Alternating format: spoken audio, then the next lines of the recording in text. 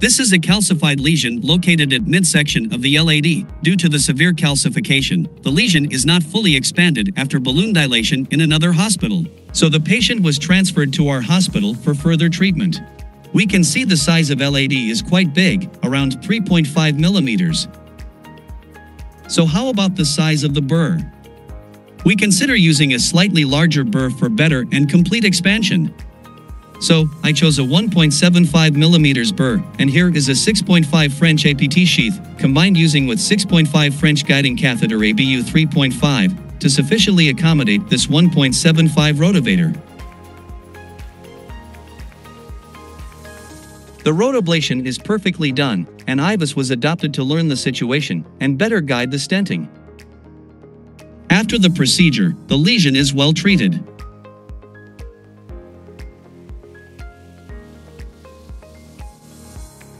The second case is a bifurcation lesion of LM, LCX and LAD both has a severe lesion.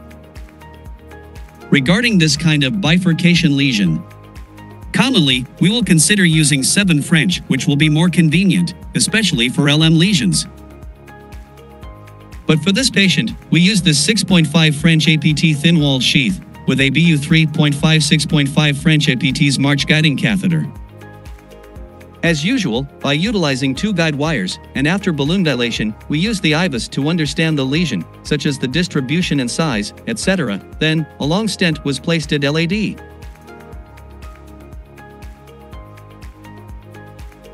After post-dilation, we keep the balloon of the stent inside. As we adopted mini crush, we will use this balloon for protection and continue to place the stent at the LCX.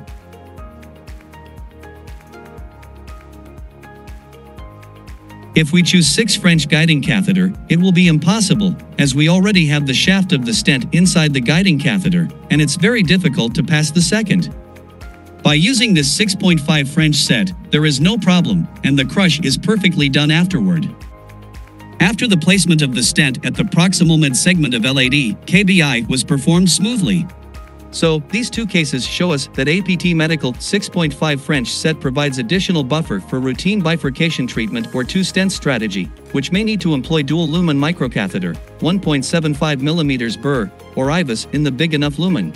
Especially when operators are facing AMI patients, which can eventually turn out to be bifurcation or 2 stents are needed. And in this situation, we will be very passive if we are using 6 French sheath, which will force us to take a long time to change the devices, while 6.5 French set will be hassle-free in this case.